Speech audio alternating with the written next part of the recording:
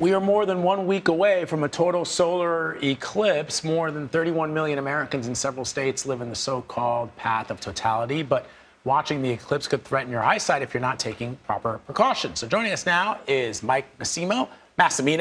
Sorry, Mike, I've known you for years. You are a former NASA astronaut and a professor of mechanical engineering at Columbia University. It's good to see you, my friend.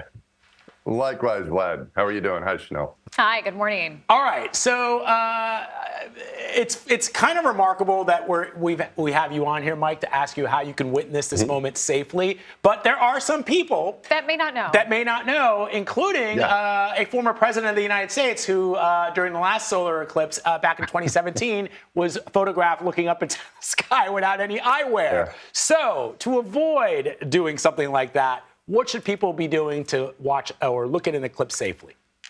Yeah, Vlad, well, it's not a good idea to look directly at the sun at any time. It can be harmful to your eyes, but particularly during an eclipse, you have to be careful. And so there are things you can do to enjoy the eclipse. One thing you can do is you can get a pair of these approved glasses, right? These eclipse glasses, but you got to be careful because there are some counterfeit ones out there. So make sure you get them from a reliable source.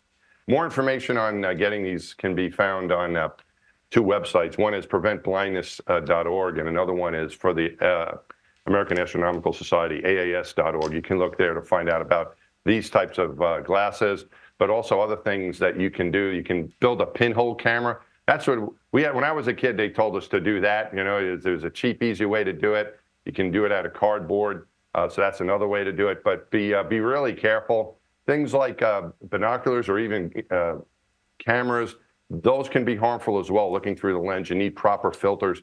So you really want to take precautions because you can damage your eyes permanently by looking directly at the eclipse. How quickly could that happen? It can happen pretty quick. Well, actually, you might not have symptoms until a few days later because the damage sometimes will surface a couple days later and can be permanent. So, but it can have, as far as looking at the sun, how long it'll take, just a few seconds will do it. So be really careful looking at the eclipse, particularly when it's not. The only time it's safe to look up there, and you got to be really careful then too, is when it's in the total eclipse and the sun is completely covered. But as soon as the moon moves a little bit and you start seeing the corona, the ring of fire around the moon during the eclipse, that's where it can be harmful again. So be really careful. It's a great event. You want to enjoy it, but you want to enjoy it safely. It's just so interesting to me, Mike. When I was a kid, too, in the 70s, that's how we did those pinhole cameras. I have very fond memories of being in grade school.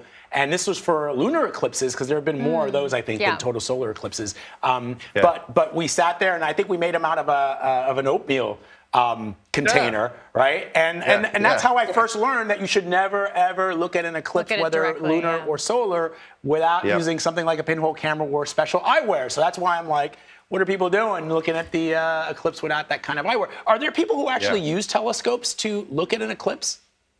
You can, but you got to know what you're doing. If you're a professional observer and you have the right filters to protect your eyes, you can do that. But for most of us, we don't have that kind of equipment. And so, again, if you can get an approved set of glasses like this or use a pinhole camera, you can enjoy it safely. But for the professionals that have the right equipment, whether it's for their cameras or for their telescopes, they can get. That's how we're going to get really good shots of them. So let the professionals worry about that stuff, and you can look at the pictures later, and we can try to just enjoy it safely, the rest of us. And Mike, we know that you're a verified source on this matter because you actually overcame some eye concerns yourself to become an astronaut. Tell us a bit more about that.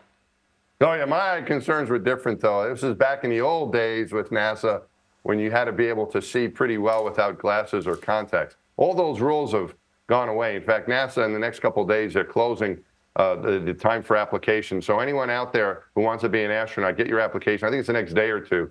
They're looking for another astronaut class, and they do that every few years. Hey, but Mike, back then, when I applied, you had to see pretty good without glasses or contacts, and I needed to go through some vision training to be able to pass the eye exam. But that's not a concern any longer.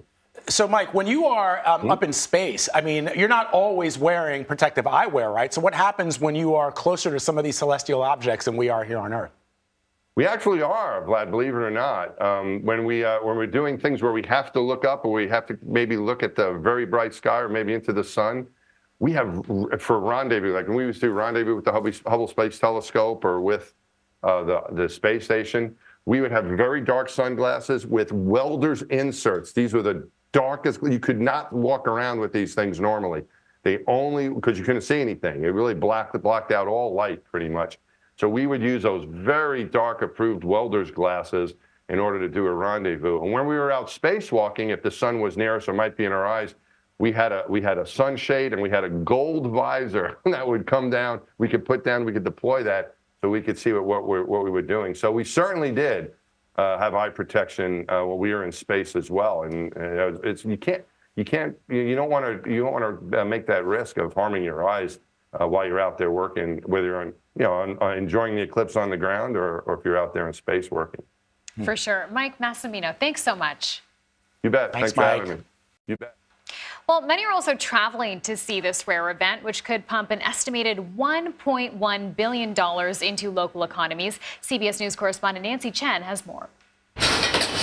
In Rochester, New York, the buzz is going far beyond the beer at Rohrbach Brewery. I think people do really embrace the fact that it's kind of a once-in-a-lifetime experience. Owner John Erlob's latest creation, Totality Black Lager, a limited edition drink to celebrate the eclipse. Love you guys. It seems like people are coming into town. They want to gather around something. Might as well have a beer while you're at it. Beer is kind of a social thing, so I think that's perfect too. And I think as people travel into town, they want to make sure that they can tell their family or their kids or their grandkids that they were in Rochester, New York on April 8th, 2024. Named as one of the best places to watch the eclipse, the city's population could more than double over the weekend, with 300,000 to 500,000 visitors. Hotels have largely been sold out for months. Your job revolves around the eclipse. 24/7, 365, at least until April 9th. Dan Schneiderman is the Eclipse Partnerships Coordinator for the Rochester Museum and Science Center, which is planning a 3-day festival. What is the sense of awe that it inspires? There's something that kind of hits you at the heart. It's just not only a scientific phenomena, but an emotional one as well. What happens during an eclipse? So when the geometry works out, the moon will pass directly in front of the sun and block it out. During a total solar eclipse, the moon will completely block out the sun's disk, causing not quite a nighttime effect. It's like a deep dusk. Hailed by some as the travel phenomenon of the year, up to 4 million people could journey to take in the eclipse around the U.S., with Delta and Southwest among those offering special trips to see it from the sky. There's been a 1,000% increase in Airbnb searches for stays along the path of totality, and Texas alone could see up to 1 million visitors. Experts compare the tourism impact to holding 50 Super Bowls around the country simultaneously. I've never seen an event draw so many people to put together. Rochester Mayor Malik Evans sees it as an opportunity to showcase his community, one that's expecting to rake in anywhere between $10 to $12 million next weekend. What does it mean to you to be mayor of the city during this time? It's very humbling to be just a part of this history, and I hope that it's something that future generations will look back on and say, wow, they did it right back in 24. They knew how to party. They knew how to have a good time. So that is a great opportunity to market our city from an economic development standpoint, but also as a place where people may want to live one day. I'm hoping that someone can say, I chose to live in Rochester because I was there during that eclipse, and I decided to never go home.